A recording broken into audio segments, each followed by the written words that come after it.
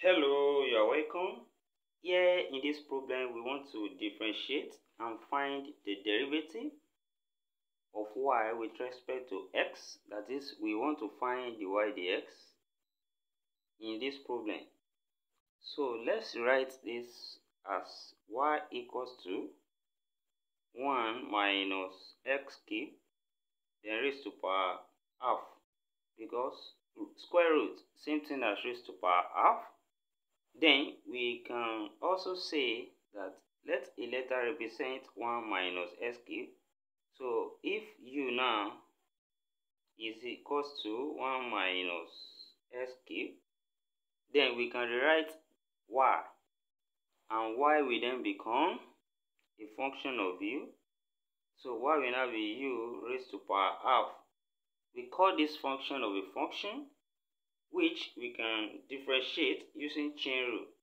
So from here, we differentiate u with respect to x, and then from here, du dx, we can get that from here, derivative of a constant 1 is 0, and when we differentiate this, 3 will come down here, we have equals to minus 3x. Then we subtract 1 from the power, which is 3 minus 1, which will now be x squared. So we have minus 3x squared. That is derivative of u with respect to x. And on this side, we find derivative of y with respect to u. That's dy du. From here, dy du, when we differentiate this half will come down. We have half u. Then we subtract 1 from here, from the power here. And when we subtract 1 from there, that will become minus half. So that will become minus half. Then we already have the u dx, then we have the y du. Then the derivative of y with respect to x, which is the y dx that we are finding now, can now be written as, so the y dx can now be the same thing as du dx multiplied by the y du. In this case, so the left hand side is equals to the right hand side, in the sense that du can cancel each other here, and what we have left is still dy dx. So therefore we can multiply du multiplied by dy.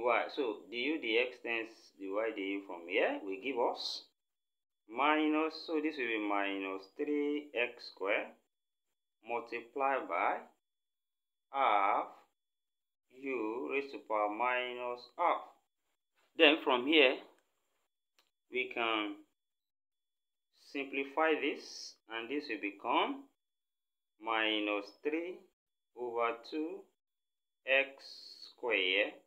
Then u is same thing as, we represented u as 1 minus,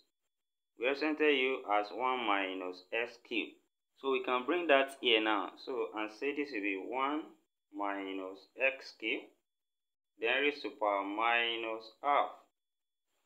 So therefore, we have the final answer here, which we can rewrite in another way as we please, because from here we can say this is minus 3x squared divided by 2 root 1 minus x cubed, in the sense that here we have raised to power minus will give us, 1 over, which is reciprocal. So it makes this one to come down. Then 1 raised to power half, there still the same thing as square root. So we have applied the negative, which is a reciprocal, and raised to power half, which is the root here. Then these two will be together, because here we have it in the denominator, and we have minus 3x squared over 2 root 1 minus x cubed. Thank you for watching. Don't forget these steps. In order not to miss out, subscribe to my channel and turn the notification bell on. See you in the next class, and bye for now.